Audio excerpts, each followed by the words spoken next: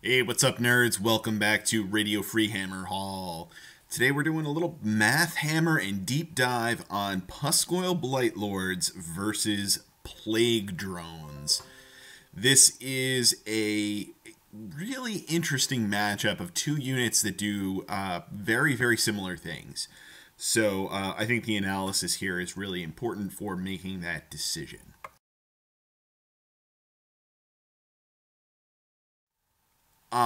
Just a quick look at the history of these.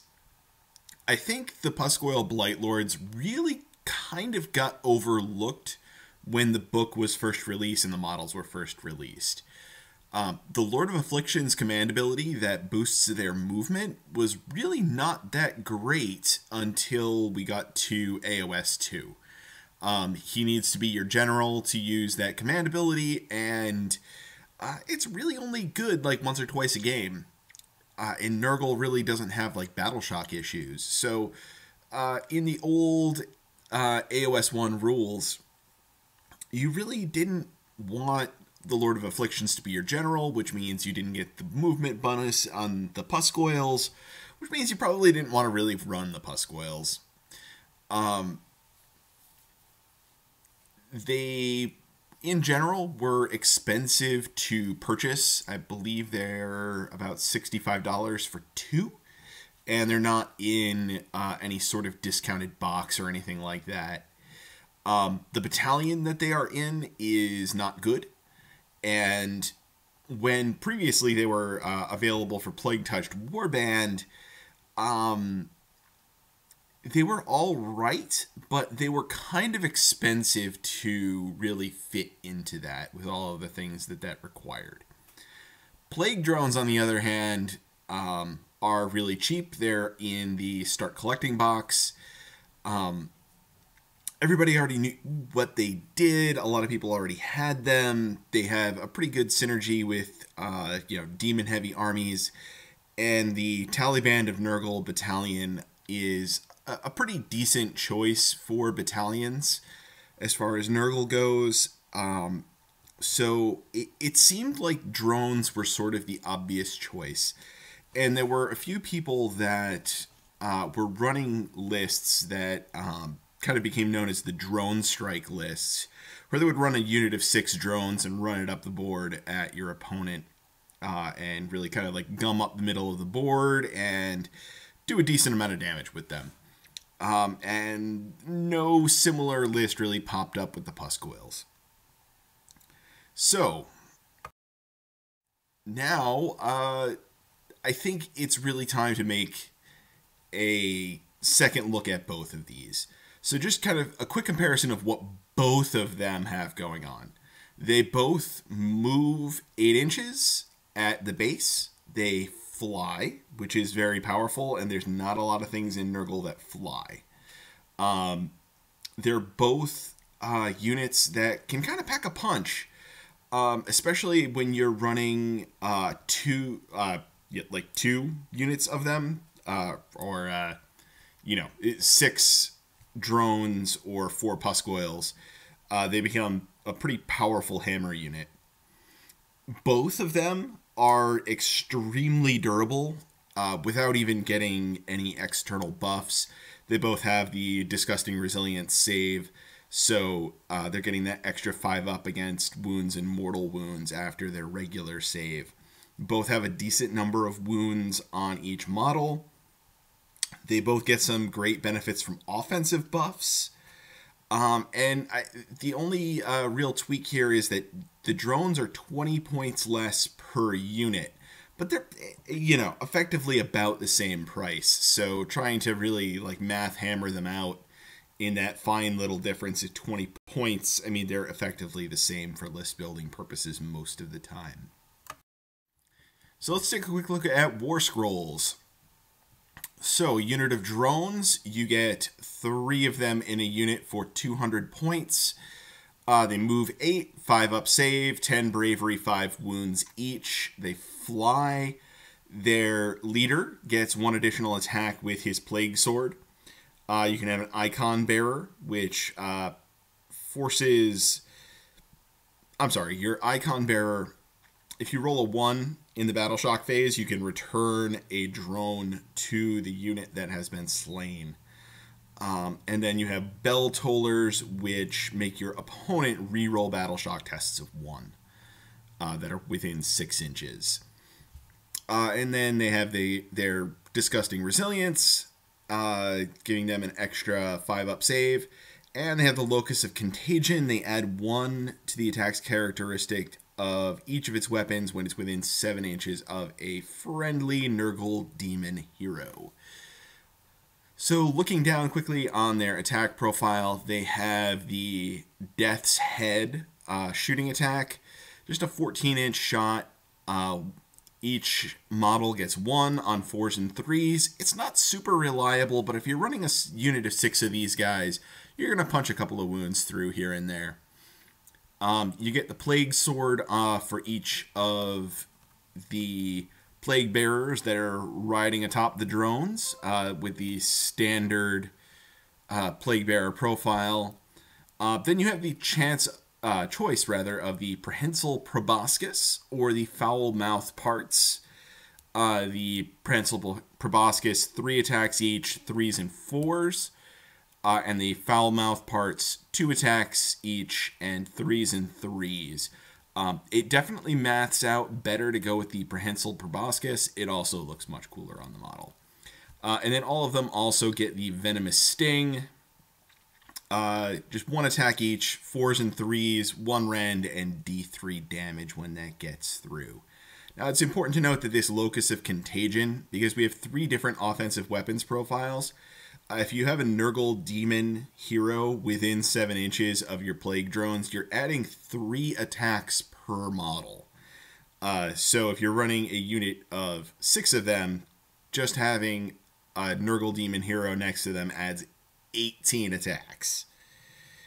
That's kind of a lot.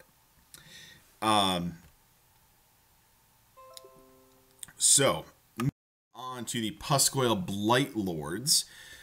We don't have the choice here of the Prehensile Proboscis or Foul Mouth Parts. We're just forced into Foul Mouth Parts.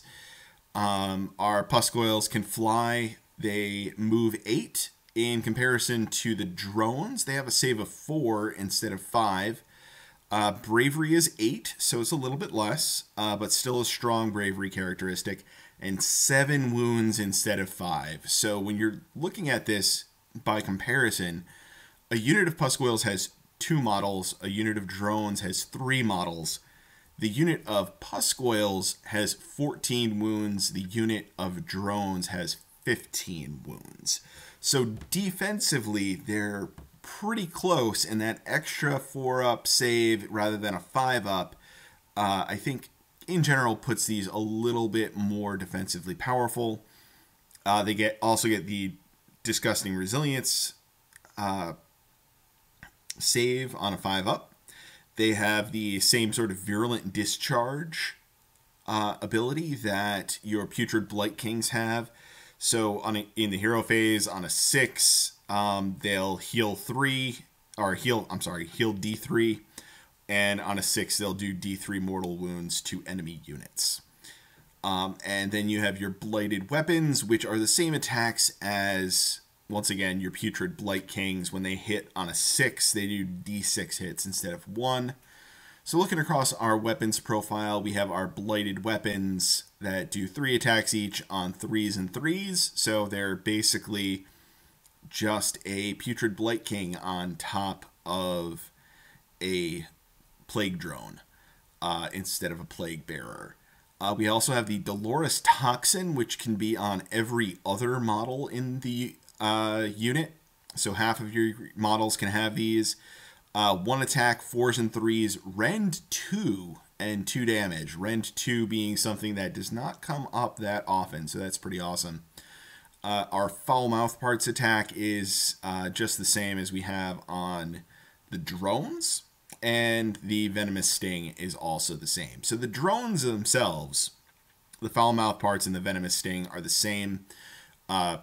You also get the Dolorous Toxin attack, and you basically get a Blight King on top instead of a Plague Bearer. So overall, both very strong, and you can see really why I think this is a, a big challenge. One thing to note here, the drones only have the demon keyword. However, the Pusgoyle Blightlords have mortal, demon, and rotbringer keywords, so they can benefit from basically any buffs in Nurgle. So that's really strong. Definitely something to note for you going forward. So differences in offense, as I said before, the Pusgoyles basically have the same attacks as Blight Kings, and the Dolores Toxin gives you access to Rend 2, although it's just one attack for every 2 models. The Plague Drones, they have 3 models making attacks, so whenever you have any attack buffs like the Glotkin or the Great Unclean One's command abilities, those are more potent on your drones than they are on your Pusgoyles. There's more attack buffs available to the drones than there are to the Pusgoyles, because you also have the innate ability on the drones.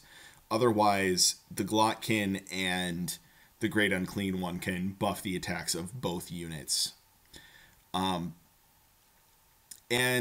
the drones, in contrast to the Pusgoyles, do have the 14-inch shooting attack. Again, it's a weak shooting attack, but it's a nice little tool to have sometimes, and it's not to be discounted.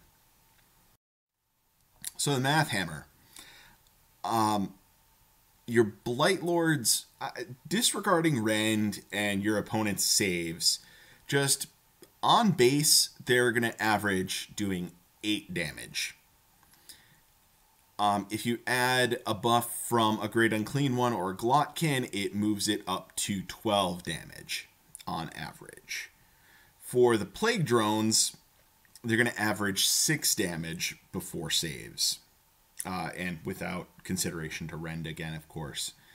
If you have a nearby demon hero, that bumps it up to 10. And if you have the nearby demon hero and a Great Unclean One or a Glotkin, it bumps that up to 14.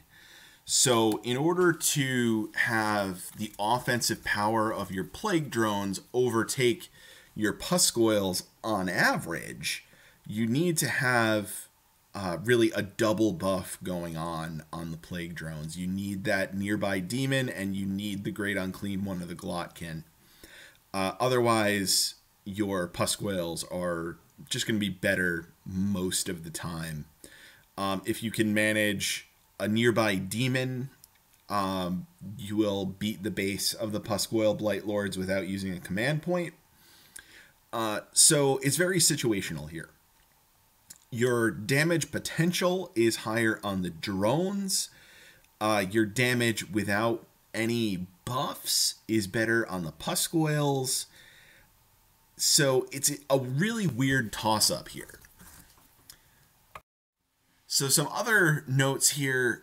The Pusgoyles get powered down dramatically when they get -1 to hit. It turns off that ability, I believe it's called the Blighted Weapons, that on a 6 to hit, they do d6 hits. That goes away when you're -1 to hit because of the way the attack is worded. So, in addition to that, the Pusgoyles are very swingy in the amount of damage they do because of that exploding 6 attack. It makes their top end potential really, really high. And their average definitely much lower. You're only throwing 6 of those attacks. So, on a unit of 2 anyway. So, that is pretty unreliable to try and score a D6 hit along with that. Now, if you're running 2 units of these guys together, running them 4 wide, and you're buffing them with the Great Unclean One, now you're throwing considerably more attacks. You're throwing, 16 attacks instead of the 6 attacks that you would otherwise get. When you're throwing 16, your average on that is much, much more consistent. I'll tell you that a unit of 5 Blight Kings does 15 attacks, and they are very, very consistent on their damage. So I feel pretty comfortable running Pusgoyles in units of 4 to make their damage really consistent and powerful. The drones have a higher total number of attacks. So when you add Blades of Putrefaction to that, as well as the other attack buffs that can get thrown around, you have a lot more potential on Blades of Putrefaction. Now, that is sort of a weird thing to hang your hat on, since Blades of Putrefaction goes off on a 7, and you need a Rotbringer Wizard in order to do that. So it's a little bit of a stretch, but it's worth noting anyway. And of course, just to mention again, the Plague Drones do have a shooting attack. It's an extra attack profile. It doesn't get buffed by anything, but it exists. And sometimes you can get yourself into a situation where you can be shooting over the enemy lines and hitting their heroes that are hiding behind. So defensively, this is really interesting. Despite there being 3 models to the Plague Drones and their wound profiles being very similar, the drones actually having 1 extra wound in a min-sized unit, the overall damage absorption is much higher on the Pusgoyle Blightlords because of that 4-up save. The 5-up, 5-up on the drones just leaves them really lacking, and they're really, really susceptible to rend. Against Rend 1, the Pusgoyles still are saving a pretty good number of wounds that are getting thrown at them. Just some other defensive notes. The Harbinger of Decay, because these guys are mortal Rotbringers, they also can benefit from the Harbinger of Decay's command ability, so they would get an extra 5-up save on top of their disgusting resilience. They do also have the Virulent Discharge ability, which allows them to, once in a while, heal. Not really reliably heal, but once in a while, you'll get, D3 wounds back. And it also deals out some damage. On the flip side, the Plague Drones, they do have that potential to restore models in the Battle Shock phase, which is a really weird, interesting ability. Now, it's something I've only done like once or twice ever. It's really hard to do. You don't really get a lot of bites at that apple in order to try and get those models back, and you're only getting them back 1 at a time. But it is something that can happen, and it's worth noting. And if you're running the Taliban of Nurgle Battalion, these guys heal 1 wound in each of your hero phases as well. It just, bolsters their defense just a little bit more.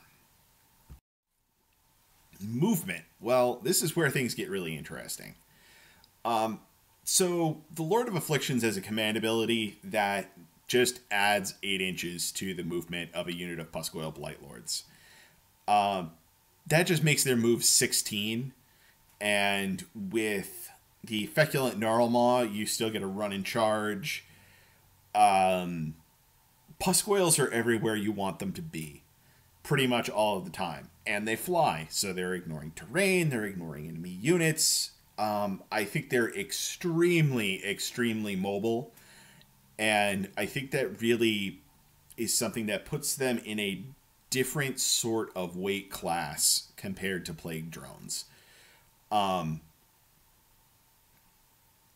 Now, the Plague Drones, looking at this from like an Alpha Strike sort of perspective, you can definitely get both of these units pretty reliably across the table and into your opponent's lines first turn. I'm not really going to debate that. It's a little bit harder with the drones. It's less reliable with the drones. They don't have the Lord of Affliction's command ability that is flinging them across the board with wild abandon. But they're an 8-inch move plus, Cycle of Contagion plus the Great Unclean One with a bell. Like everything in Nurgle, it all becomes surprisingly mobile. And when you're at an 8-inch base and you fly, they can really get some hustle. So the Plague Drones are not, how do I put this exactly?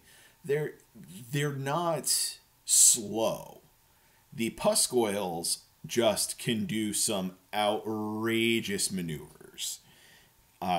Because the Lord of Affliction can just point and click and say you move 16 inches this turn before your run, before your charge. So, I mean, they can clear a big piece of the board, get out of a combat and onto an objective, charge a faraway objective, charge your opponent's lines turn one. There's just a lot of versatility and possibility there. So I really like it a lot. So overall, the verdict is basically that I think this is kind of a toss-up and really needs playtesting and your own personal taste and list building to guide you. If you're going to be running a Taliban list, it's probably not a bad idea to run the drones. They fit into the Taliban and they get the extra healing off of the Taliban to make them a little bit more resilient. They both have advantages, they both have disadvantages. In the builds that I'm looking at, I really like the Pusgoyles a lot. Because a unit of 4 Pusgoyles is going to be something that hits really hard. They're incredibly resilient, and they're incredibly mobile. So putting all of those things together, they're kind of a jack-of-all-trades sort of unit, and Nurgle really, really likes things that can do that. However, I'm not going to discount the drones. I'm definitely going to be experimenting with drones as well. I think really what I've learned by digging down into these and doing the math hammer on them is that they're two very good, very similar units that have different advantages and different disadvantages that you're going to use in different situations. They're both very good at what they do. One more quick note that I did not previously mention. So all of these models are on 60 millimeter round bases. That is a big base. That is a large footprint.